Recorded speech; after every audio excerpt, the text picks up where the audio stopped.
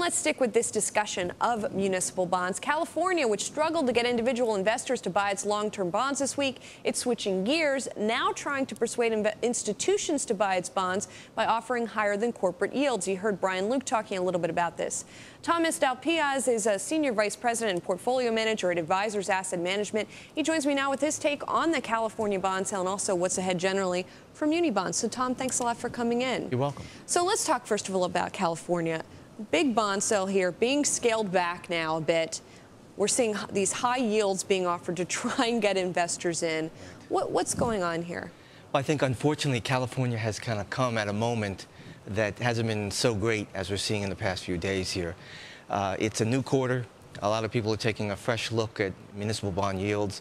We've had, about a 6-week run here where they've really come down bit by bit every day. A lot of people maybe held on to some municipals at the end of the quarter to do some window dressing. Now they're taking a fresh look. Yields have backed up a little bit. This is a very large issue to digest. Although those things combined probably are forcing them to kind of up the yields a little bit to get some attraction here. What about California itself and its particular situation here? I mean, we know that the financial straits of the state are not fantastic right now. They're facing a budget deficit by the admission of the treasurer, who we spoke to yesterday.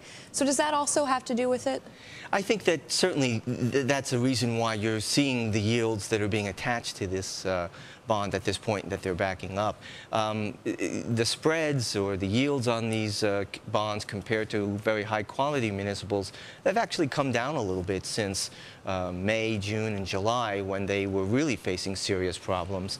They still face some very serious problems, but I think the fact that those spreads have tightened a little bit show that perhaps a lot of people in the industry believe that maybe they've stepped away from the abyss. But certainly, it's going to be a tough time for California citizens. There are some tough political choices that need to be made. I believe, ultimately, in the long run, that they'll honor their obligations. But I think all California investors of California state GOs, it's going to be a bumpy ride. You have to expect that. It's probably one of the more volatile credits out there. If you're comfortable with that ride and understand it, I think ultimately you'll be fine. And on that topic as well, when you look at their bonds, not just versus other munis, but versus corporations that are similarly rated, if there is this lower default risk associated with California, why are they yielding more than some of these corporations? You know, that's a good question. I think for that investor class, sometimes municipal bonds are still a bit of a novelty in the sense that taxable municipal bonds issued by municipal entities are still kind of an issuer that investor class is trying to figure out. People who have been in the municipal bond industry will tell you that it's a state general obligation, that they have tremendous tools in their kit to fix their problem. I think people who are not that familiar with that kind of issuer, such as the corporate bond investor and so forth, it's a new animal to them. So I think that newness is causing some of this wider spread. But when you look at a state GO and all the things that they can do to rectify their problems, it's a powerful list. And you know, probably when things are considered that way, they probably should not be yielding that extra spread. But I think it's a lack of familiarity in a lot of ways. Well, let's broaden it out a little bit beyond California, too. You talked about this end of the quarter sort of discrepancy with the muni bond market. So once we get past that, what direction do you think we're headed?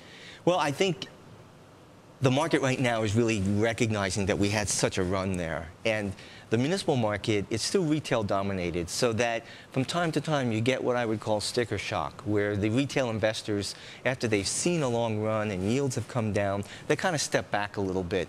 And when you have additional supply like we're facing right now, another reason for people to step back. And I think that that's kind of what has happened here.